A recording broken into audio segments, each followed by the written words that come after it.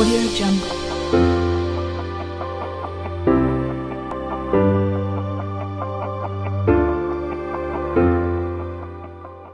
This video contains application of host computer, FTP, and smartphone remote control function. To control the instrument using the host computer software, we need to install the NI driver first. Then the remote display software is downloaded and installed. Just open user guide to remote control chapter, we will get download address.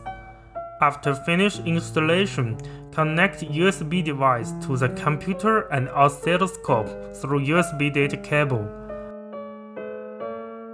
After the computer recognizes the USB device, open the host computer, set the connection mode to USB, and display the device information in the device information display box in the lower right corner. This indicates that the oscilloscope has been found. Click to connect the selected oscilloscope. The host computer and the oscilloscope are synchronously displayed, and the waveform operation mode and the menu opening and closing mode are the same as those on the oscilloscope. The left mouse button and the single finger operation mode are the same, and both of them can perform the operations of slide, click, drag, etc. The biggest difference of host computer and oscilloscope is the scroll wheel operations, which can move waveform and cursor, adjust trigger level and horizontal time base. Now, let's see FTP function. Through FTP, internal files of oscilloscope can be quickly viewed, called, and managed from PC or mobile phone. The Smart series oscilloscopes can open FTP via Wi-Fi, oscilloscope portable hotspot, LAN, etc. Turn on Wi-Fi on oscilloscope, check and ensure that PC and oscilloscope are in the same network. Find Android FTP in the App Store and open it.